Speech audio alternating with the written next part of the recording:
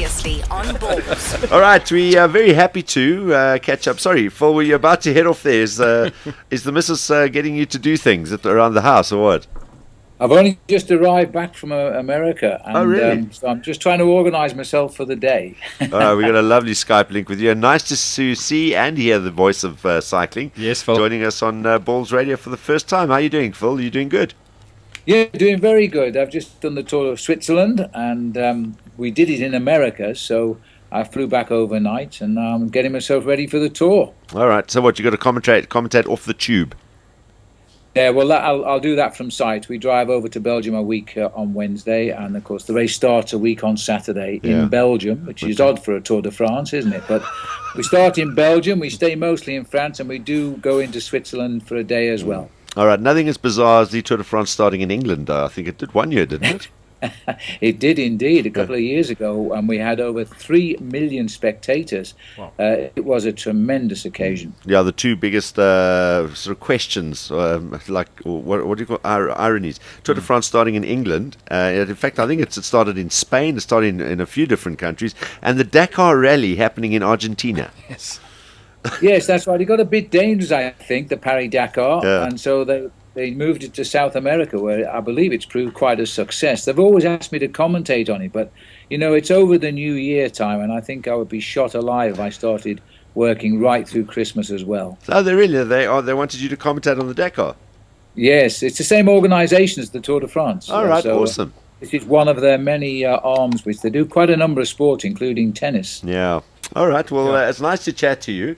And we obviously last week were stunned. I was actually watching CNN, and then the news broke about Lance Armstrong and the accusations, the claims that have come forward again, and now seeing people like Tyler Hamilton go on TV to say no, he witnessed it, he was there. 10 of his teammates coming forward as well. And I mean, Lance has come back and publicly said, look, this is no different to what was investigated beforehand. How different is it exactly, what has come out now? In other words, how close are USADA and the people that are trying to nail him closer to actually getting some kind of a case going here? Well, you know, the answers I really don't know. I've got the 15-page notification document here in England with me, and I've read through it. Believe me, it's complicated. But I've so far seen nothing new in the inquiry whatsoever. And I think Armstrong and Johan Brunel and the doctors who have been charged, one doctor they've named, has never been remotely concerned with any controversy with drugs. And, of course, he's kicking like mad because he's feeling rather insulted. But what didn't go through with the feds in the United States, the legal people who did a 2-year investigation to take it right down, the FBI, said there was no case to answer. But the United States Doping Agency have asked for all of those papers now. Whether they get them is another matter, because it's not the same level of prosecution if it's only a sporting prosecution. So they may feel they have a case against Armstrong. But at the moment, from what's in the letter, and Armstrong has repeatedly requested for fuller details, which I think he's every right to do, it's saying nothing new. Now, all of these cyclists and people who are saying that they've seen Lance take drugs, most of them have been discredited since and are in disgrace, and some of them have received money to make such statements. So, and you know, if I say I don't like you and get 9 other guys to say I don't like you, is that the evidence that we don't like you? Yeah. I mean, it's circumstantial. You've got to have the proof, and I think I don't think they have any proof. Now, Lance has obviously said, look, I've defended these exact claims before, and I'm not fighting them anymore. I'm moving on. Clearly, he can't just stand by and let these things happen. So it clearly sounds like, by some of the requests that have come through from his side, that he is going to stand up and fight this latest wave of allegations. Well, I think he must do. I mean, I get accused of defending Lance. I'm not defending Lance, even though I do know him, but I haven't seen him in over a year. But the fact is that you're innocent until proven guilty, and everybody that's gone for Lance has failed, and they've all withdrawn their cases. I don't know what the backing is for USADA, the United States agency, but they seem intent on nailing their own countryman, which is an American. This is the American agency. I don't even know if they can bring to justice people like Johan Brunel, who's a Belgian and accused of no offence within the United States territory. I don't even know if they can even do that. But, you know, although this 15-page letter of notification has gone out, It still has to go to the United States Anti-Doping Agency's review board before they even review it. If they say you have got a case, it'll fall at that point. If it goes on, it will be heard and it will be sorted before November this year. Just speaking in terms of finally putting this to rest one way or the other, and let's look at it from Lance's side first of all. I mean, he's claimed his innocence. As you say, there have been investigations. Would it not be better to say, right, one more time, bring whatever your accusations are, bring whatever your evidence you say you have, the blood manipulation, whatever you might have that is new. Let's have a look at this now, because I haven't done this stuff, so let's get it out. But now, when the result comes out now, that's it, final, it's done, and I can carry on with my life. I can keep my 7 Tour de France's and everything else. And obviously, I mean, some people would be in for some serious repercussions if it comes out that he is clean and they've gone on record saying that they witnessed him doing it. Would it not be in his best interest to now finally put pay to this by going through the process? Well, it would be, and I think it's at the end of the day, it will happen. I mean, Johan Brunel, his manager, is also cited in the notification letter, has said, bring it on. I am happy to cooperate with you, and I will help all I can to prove my innocence. He said, I've never been involved in drugs. And we don't know the answer. You see, the trouble is that Armstrong came back from cancer, and he was on his deathbed. He's the first to tell you that, and his surgeons are. And never looking like a winner of the Tour de France. When he comes back from his cancer, his body shape has changed, his mind, he now appreciates life because he said, I've been to my deathbed and I'm not going back. And he wins the Tour 7 times in a row, which nobody's ever done. So, of course, the rumours have started. But you've got to prove if he has taken drugs. And he's passed over 500 doping controls, and not just regular ones where you know you're going to be having to turn up for the test, but out of competition where they've, on one occasion, 3 different controlling authorities arrived at his house to test him in the same day, and all of those were clean. So they've got to really give concrete evidence. No good a disgruntled teammate saying, yeah, he's taken EPO, I've seen him take it. That's no proof. 25 guys can say that. It's still no proof. The argument that they've been using is the Marion Jones one, where apparently every test that she took, she passed as well. So there was no evidence found of drugging, and they also said the blood manipulation. So what's the comparison there all about? Well, the tests weren't as sophisticated then as they are now. Now they have the tests for all the known sinister drugs like EPO. In the 90s, there was no test for EPO. Riders were buying these ampules on the open market because it wasn't on the ban list and using it. And nobody could prove any otherwise. Then they brought in rules to say, well, if your blood red cell count goes over 50, then you must be taking synthetic EPO to boost it. So they didn't say you were guilty. They just stopped you cycling because you've gone over this allowed limit of 50. But there are some guys who've got a normal hemocratic level of over 50. They had to get letters from the doctors to say it was okay.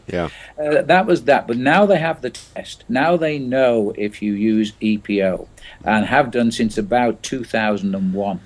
And Lance has passed those particular tests. Although they're saying there's irregularities in the test, they're actually saying that the UCI has covered up a positive EPO test by Lance Armstrong.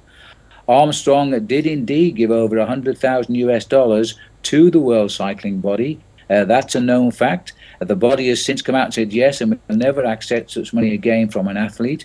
But he did it to form a fund which went to laboratories to fight the illegal use of drugs, and that's where the money went.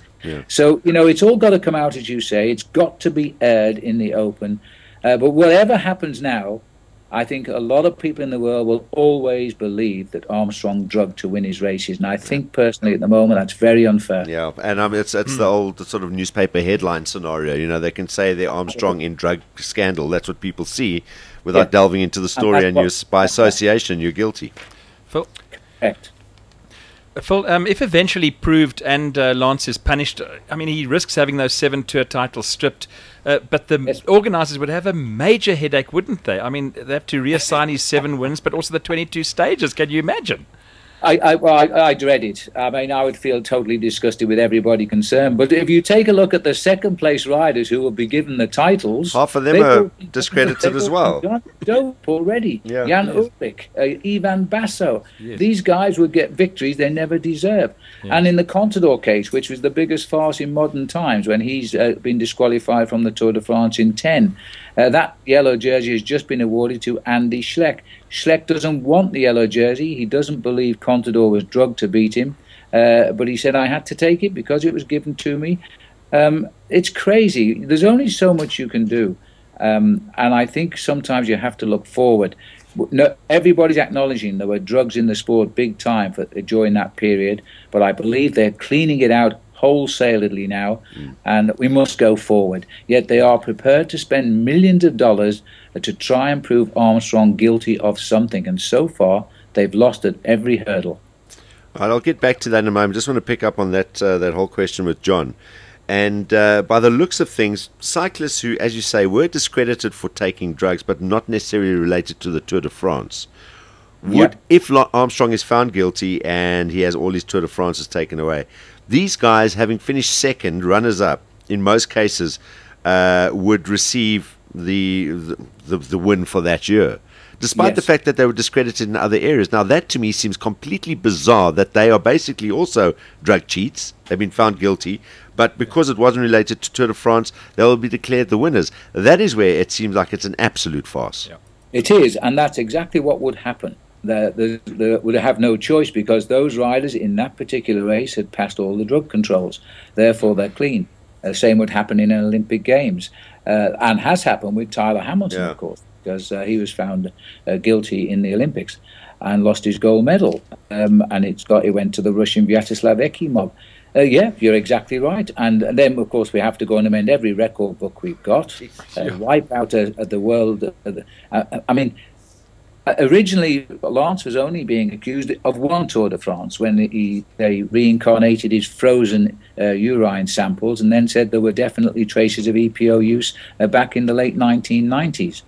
Well, I think if you check the 1990s, that wasn't on the banned substance list then, because it wasn't known. That's the only reason it would have been if it had been known.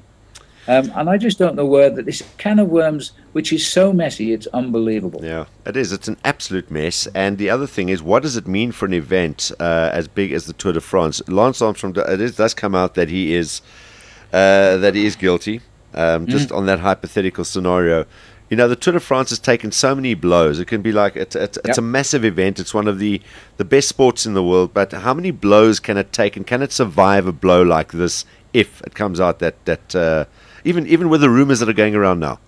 I think it will. I don't know if you've noticed, but 2 weeks before the Tour de France every year, there is a major drug scandal starts somewhere. It's usually an old one, reincarnated, but I don't know why it is, but the agencies, the people, all seem to want to hit the Tour de France. This is not related to any particular Tour de France. This is related to Armstrong, but that's what happens every year just before the Tour starts. And the same with the Contador situation last year when he was dragged on from his clenbuterol charges. It makes a farce of everything. The Tour will always go on. The Tour de France is loved by the people, and they turn out in their tens of thousands, millions indeed, to watch it on a daily basis. It's still very, very popular, and it's still very transparent. But there's no doubt that the organisation, again, always find themselves having to explain, even though they've been dragged in by connection to Lance Armstrong and not by any other reason. And I mean, for example, Bradley Wiggins, who is the first time we've ever had a British favourite to win the Tour de France this year. His team is now being called on to make reports to the Tour de France organisers, simply because Wiggins goes away and doesn't race for 3 weeks. Then he comes back and wins the race. Then he goes away again. And this is exactly how Armstrong won his Tour. They don't over-race. They just, for example, right now he's training at altitude in Mallorca in Spain.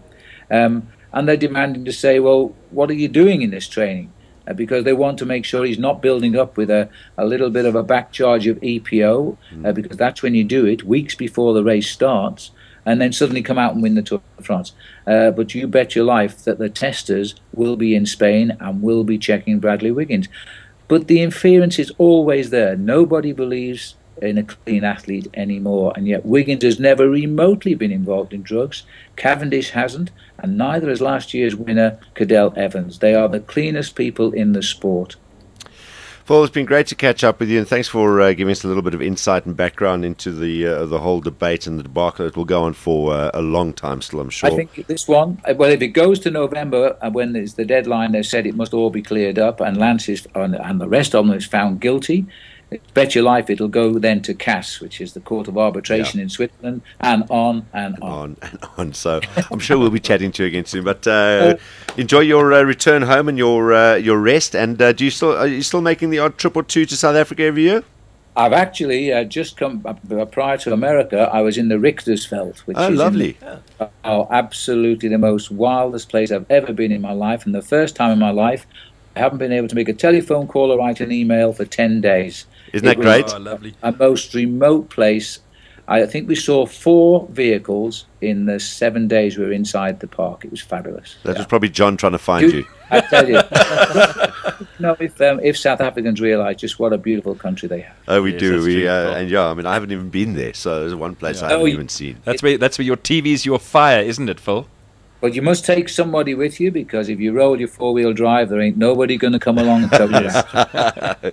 Thanks a lot, Phil. Thanks for joining us, and we look forward to hearing your dulcet tones again during the Tour de France this year, and we look forward to catching up again sometime. Thank you, Phil. Thank you very much. Thanks. Bye. Bye-bye. There we go. Phil Liggett Skyping us as he returns back home in England and talking about the whole Lance Armstrong issue. If you only joined us for that, funny enough, his Skype picture is him cycling next to Lance Armstrong. Yes. As you said, but he hasn't spoken to him for over a year. So, but giving some context to all of this, which, as we say, will probably go on for a good time to come. We the best on 3. 1, 2, 3. We the best. 2 p.m. to 6 p.m. Mondays to Fridays live on Ballz.co.za. Ballz.co.za.